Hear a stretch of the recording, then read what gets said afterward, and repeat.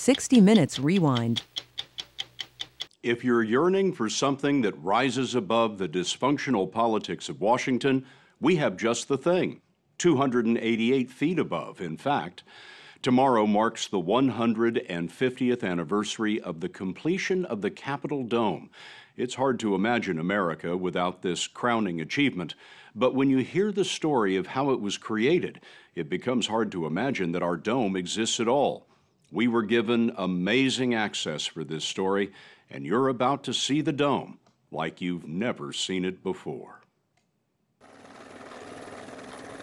George Washington knew what he wanted, a building so grand that no one could ever move the Capitol from his city. He'd still find it on Jenkins Hill, where he laid the cornerstone. And he might admire the dome, which was built later, for what it overcame.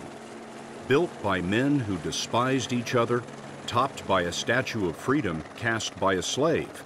Through war and rivalry, the dome kept rising.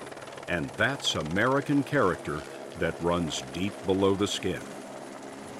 This is when we go from that beautifully, richly decorated Capitol to the battleship gray industrial part of the Capitol building. Stephen Ayers holds the title Architect of the Capitol. He takes care of the dome and everything below. This is all original. It's all 150 years old. Yes, it is. All of this was designed by Ayers' predecessor, Thomas Walter, who proposed a dome no one had asked for.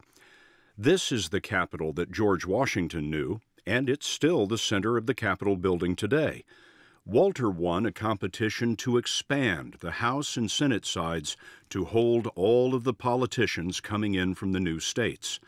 But then, Walter thought the original dome looked too small, so he drew another.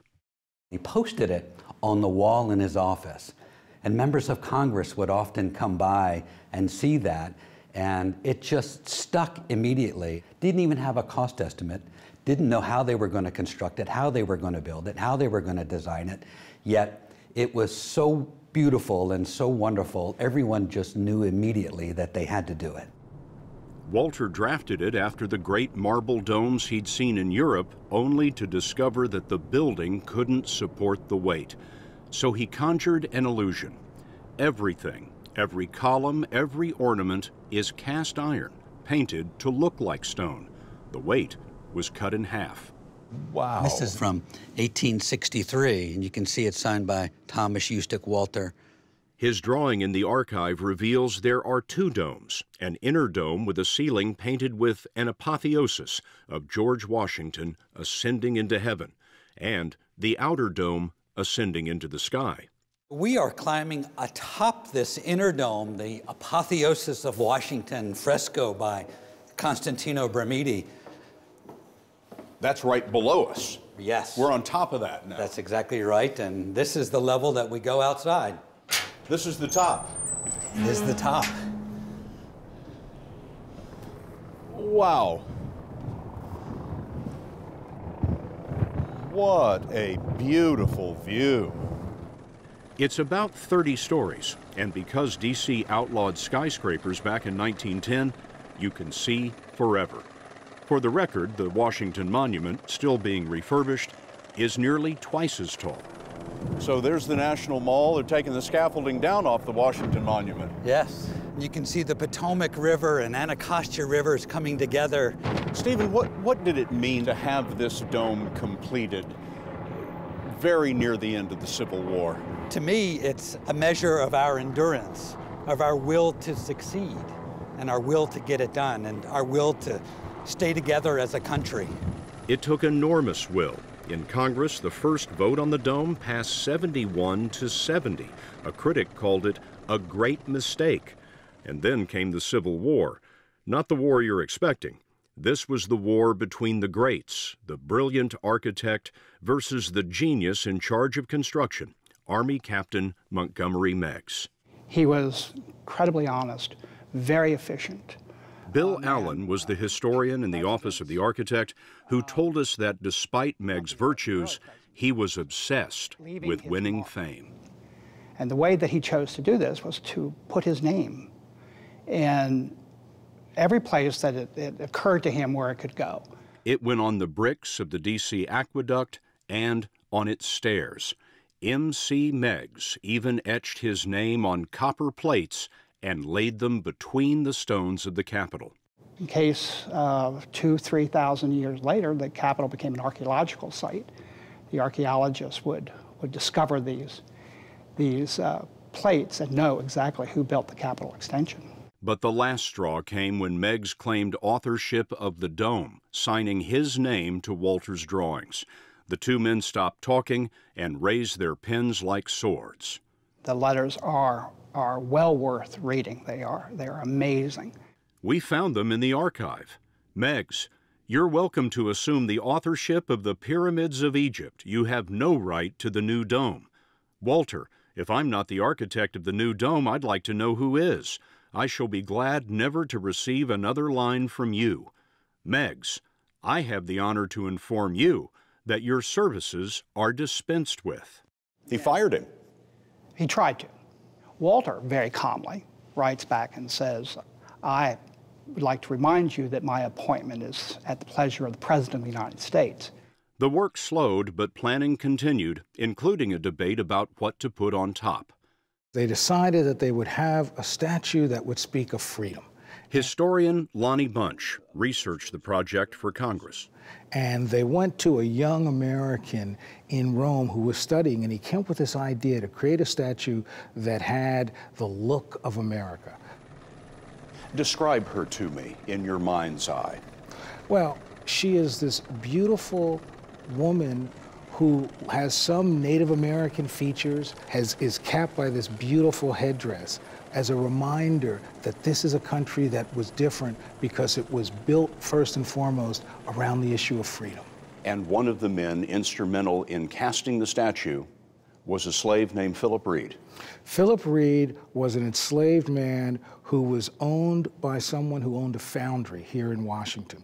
And that when the statue, initially plaster, came back to the United States, there was a concern about how do you take it apart? Philip was really one of the people who knew how to do this. And he came up with the idea of how to separate the model, how to then cast the model. He led the people who were making the cast of the bronze statue. But freedom would be grounded in 1861 when the real Civil War began. Montgomery Meigs left to become quartermaster general, supplying the Army with all that it needed for victory. But all the money for construction was diverted to the war. One of my favorite stories that I'd love to tell my friends is that Lincoln ordered the dome to continue as a symbol that the nation would continue, and that story turns out to be false. Yeah. Matt Wisniewski, a historian for the House, told us it was the contractor, James Fowler Kirtland of New York, that resumed work without pay. They'd delivered 1.3 million pounds of cast iron and didn't want to see it rust away. Lincoln didn't mind. He has the famous line that if the people see the Capitol going on, it will be a sign that we intend the Union shall go on. The story will continue after this. This is the Rotunda. You're walking between statues of Washington and Jefferson. It's just off this room that you find the office of the Speaker of the House, John Boehner, who administers a lot of what he calls the campus. You ever not look up? Do you ever take this for granted? Never. Listen, for a guy who grew up mopping floors in my dad's bar, it's a pretty humbling experience. You've come up in the world. Just a little. We went up in the world from the floor of George Washington's original Capitol to the heights of the Inner Dome. Told you it'd be beautiful up here. This is The Apotheosis of Washington by Constantino Brumidi. I understand that somewhere in here the artist painted the face of the architect who designed the dome. It's right over here. Thomas Walter is the one in the long white beard. Yes. The scenes depict American hard work and ingenuity, and 180 feet below, 21st century citizens look up at Washington rising at the center of the city, laid down by he and urban planner Pierre L'Enfant. Look how L'Enfant laid out this city with these radiating streets. Maryland and Pennsylvania, New Jersey and Delaware. The Capitol right in the center. Right in the middle. And everything proceeds from here. And you put the Capitol atop this hill, and that's how you create this iconic symbolism. It was a symbol for the whole nation that the Union would endure. Now your job is to make the dome endure. Up here, you can see what is hidden from a distance. The dome is falling apart. Your guys bring in pieces into the office and say, hey, boss, here's what I found? You can see the level of rust behind it that is just eating away at the cast iron. Even worse, there are more than 1,300 serious cracks in the dome. Architect Stephen Ayers is starting a massive repair project. He showed us how they'll cover the dome with scaffolding for the next 2 years, replace the rusted parts, and stitch the cracks together with metal sutures. Minority Leader Nancy Pelosi helped Congress put up nearly $60 million for the work. A lot of people think that you guys can't agree about anything, and yet everybody came around to the idea of refurbishing the dome. This Capitol belongs to the American people. It is this place for them to visit as the most identifiable symbol of democracy that there is. On December 2nd, 1863, the dome was topped with the Statue of Freedom, and below, Congress had been working on freedom too. It had passed an Emancipation Act for the District of Columbia. When Philip Reed helped cast the Statue of Freedom, he was a slave. By the time it's placed on top of the dome, he's a free man. He is free. What happens to him is that he symbolizes so many of the enslaved African Americans who looked at that dome and saw it as a place of possibility, saw it as a place that said, here is the freedom that we deserve. The titanic struggle that crowned the Capitol is largely forgotten now. The House will be in order. But next time you look on political gridlock and wonder whether anything can get done, remember how much can rise above the fractured politics of Washington. The motion is adopted.